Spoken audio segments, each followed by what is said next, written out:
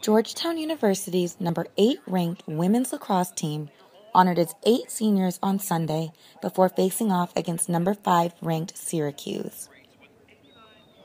Senior Abby Bisbee even showed off her second talent by singing the national anthem. The Hoyas led early, up 2-0 only 5 minutes into the half.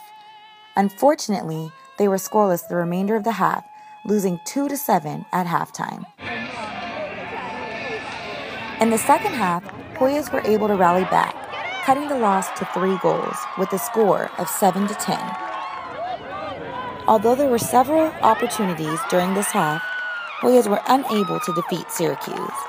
The final score was 7-13. Hoyas go into the Big East Championship as second seed, giving the seniors one more guaranteed game on their home field and a chance to face Syracuse once again.